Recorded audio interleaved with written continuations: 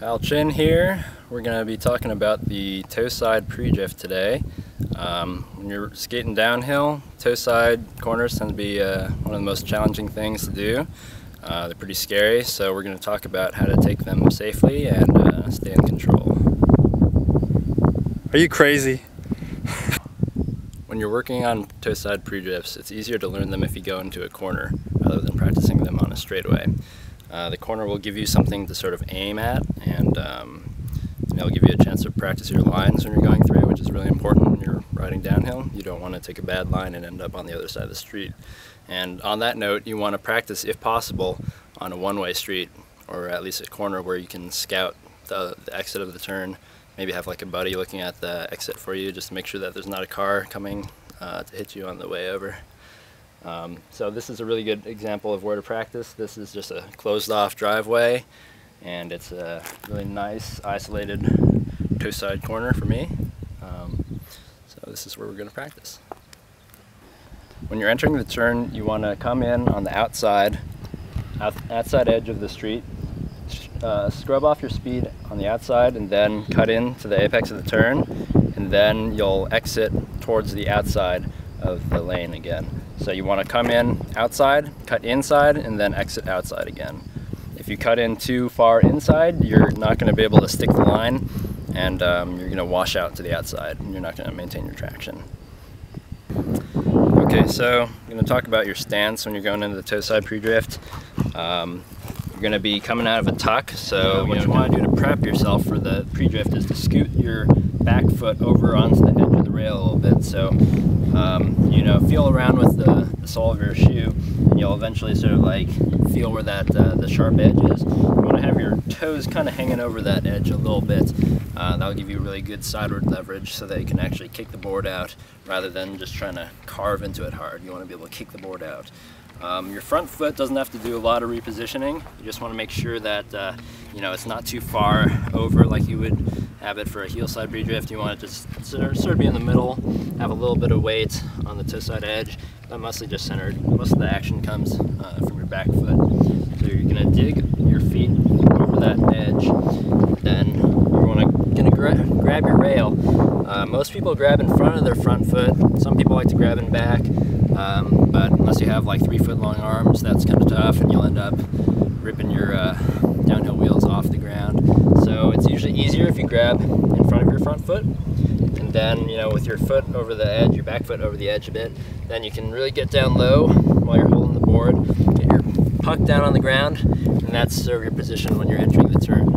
And that's going to be the starting point for kicking it out into the drift.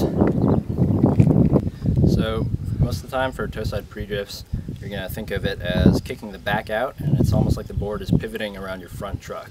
And that means that most of the action, again, is being done with your back foot. So you're going to enter the turn going with your tuck like this, and then you're going to grab in front of your foot. Grabbing the rail just really kind of gives you like a solid feeling in the front of your board. So when you grab, get your hand down, what you're going to do is kick out with your back foot.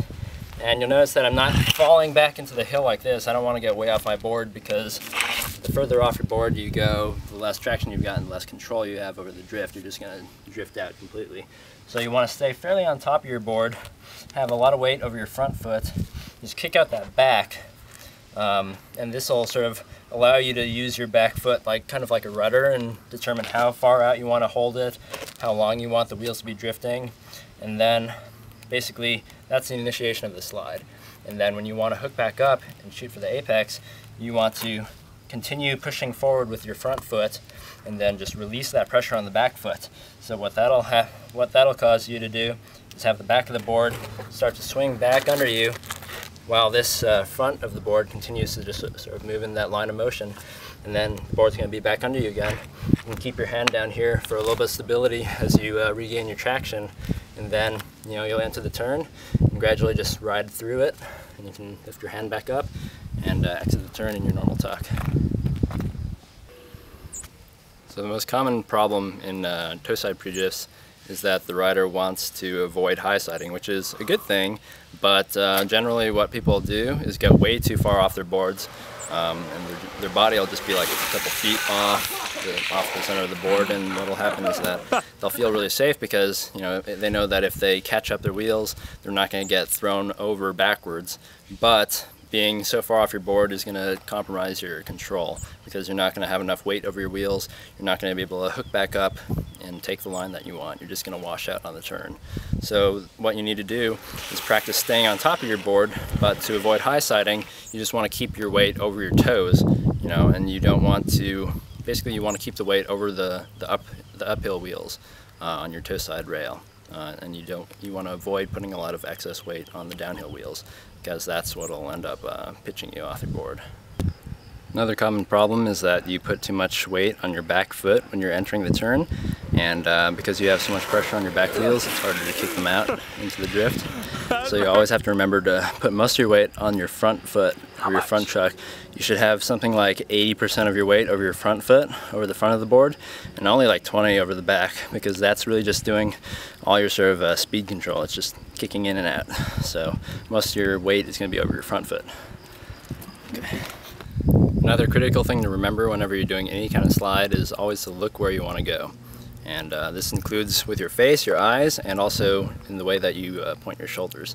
So when you're going into any kind of slide, like a check slide, for example, like a backside check slide, you want to keep your shoulders in line with the fall line of the hill while your lower body is sort of doing the sliding motion. And the same thing applies here when you're doing a toeside predrift. Basically, you want to keep on looking with your eyes and your face. You want to look through the turn. You want to look through and watch the line that you want to take. You want to watch the apex, and you want to watch an exit line that you're going to eventually go through. And that also means that you want to keep your shoulders cocked, sort of pointed down the hill, so it sort of winds your body up to recover easier. So most of the actual sliding action is done with your lower body. This is what kicks out the board sideways, and then having your body turned like this, having your shoulders in line with the hill and looking through where you want to follow through, will allow you to just suck that board back under you and follow through smoothly. So you don't want to end up looking over your back shoulder, because what that'll do is just turn your upper body into the hill and you'll lose control. You'll lose sight of where you want to go, and you'll just end up sliding backwards or doing like a 180. So those are things to avoid. Go for a big dog. Okay, so like I said earlier, toeside predrifts are a little bit easier to practice into corners because you don't have to be quite as precise as you know, in bringing them back straight completely. But once you get that basic technique down, you can actually take those into straightaways too, and just use them as a method of speed control. Just use it as like a little hands down check, speed check, instead of like a pre-drift into a corner. So basically the same rules apply. You just want to always look where you want to go, and in this case it'll mean you're looking downhill. You'll just keep looking down the fall line of the hill, and you'll just kick it out, and then you want to bring it back all the way back. So instead of like going through a corner where you can just sort of bring it back and continue moving in like a curve, you want to bring it all the way back so that you're moving straight and just recover and go straight down the hill. But you can just use this just like you would like a little Comet or a heelside check, but you can use it toeside, so you can even out some of the wear on your wheels and practice. So it's good stuff.